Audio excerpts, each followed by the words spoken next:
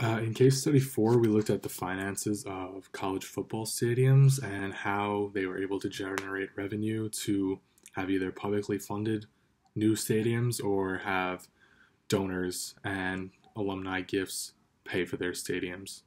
So, two of the main schools in question here were Akron University and Colorado State University.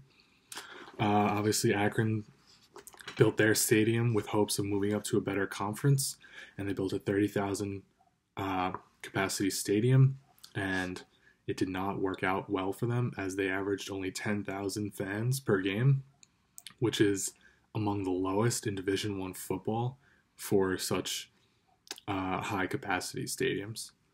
The other school in question was Colorado State University in Fort Collins. It was a small town with a population of only 158,000, and they hoped that their new stadium would generate interest in new revenue sources within the town. So they had their plan for the stadium was $255 million, and their budgeting was way off. They hoped to secure around 135 million in donors and gifts, and this was at their most generous alumni.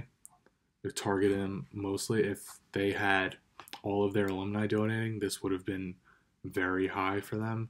And it ended up coming in around 25% of their alumni were willing to give back and donate to this. So they went into major debt, and Standard & Poor's rated their credit as negative as a result of this. In terms of teams like Tennessee and Michigan, they have very large stadiums with the Big House holding over 100,000 people per game. If they were to build, and if they were came to me and said, "Should we build a new stadium?" I would say no. They're